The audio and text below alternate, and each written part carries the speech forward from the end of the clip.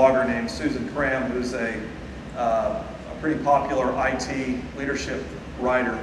And she talks about the IT annual report.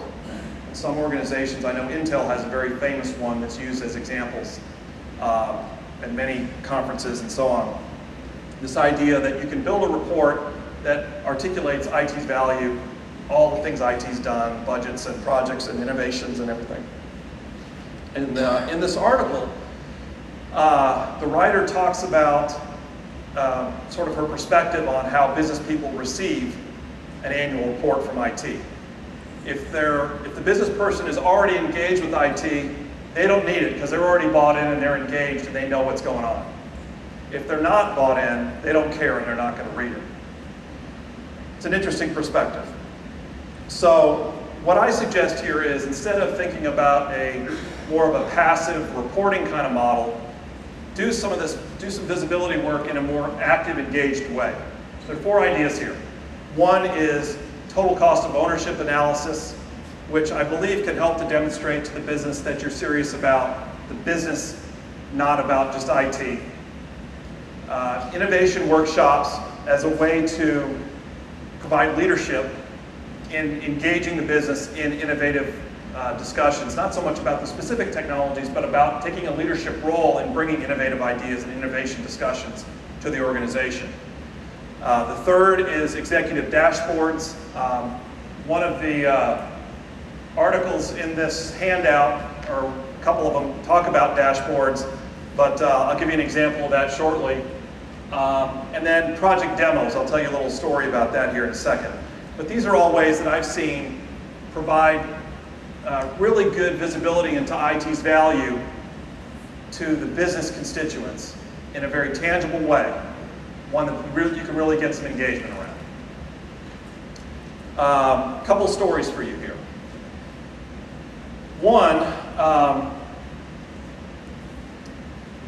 of our clients in a investment banking field had a business user come to them and tell them about their frustration in not being able to know when customer accounts were available for servicing during the business day. Because of all the transaction volumes being variable, there was a concern that they would never know exactly when the accounts would be updated, posted, reconciled, and so on.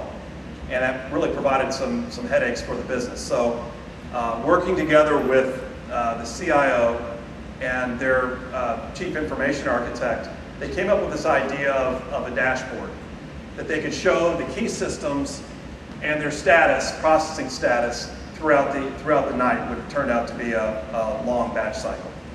I think the interesting thing about this is not that prelude, because that's kind of boring, but the interesting thing is that they delivered this report on the BlackBerry.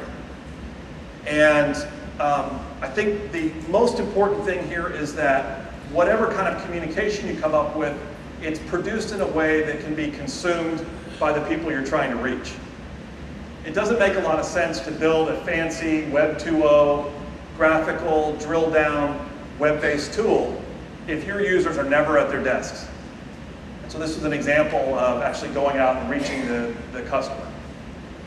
So that went a long way. Short story about project demonstrations. I was working with an insurance company who was re-platforming and refacing their agent technologies. An insurance company who sells property and casualty insurance and depends on an independent agent workforce. There's a lot of competition for the agent desktop. They weren't captive agents, they were independent agents, so they could pick and choose the carriers that they worked with and the insurance brokers. So because this project was not only refacing the agent technology, but also several of the underlying systems that process policies and underwriting, the executives of the organization probably never took on a program this big. It was a $100 million plus program. So they were very interested in being hands-on with the program. So we tried to figure out a way to really engage this group. And after some boring PowerPoint meetings, we decided we had to take a different tack. So what we started doing is sharing with them some of the design thinking around this new agent system. We first shared some use case designs with them, some user interface designs, and some business-oriented prototypes, which culminated in a video that showed them a day in the life of an agent before and after.